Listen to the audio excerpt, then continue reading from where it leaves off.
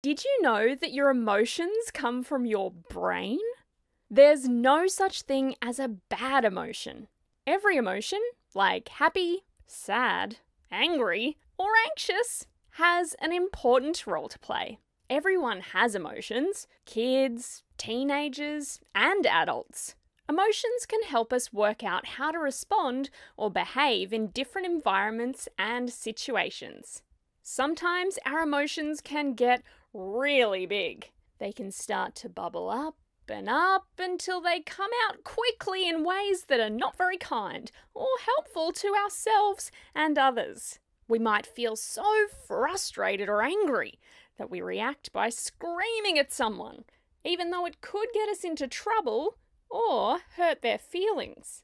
We may feel so overwhelmed with how hard our homework is that we might throw it away or run into our room crying.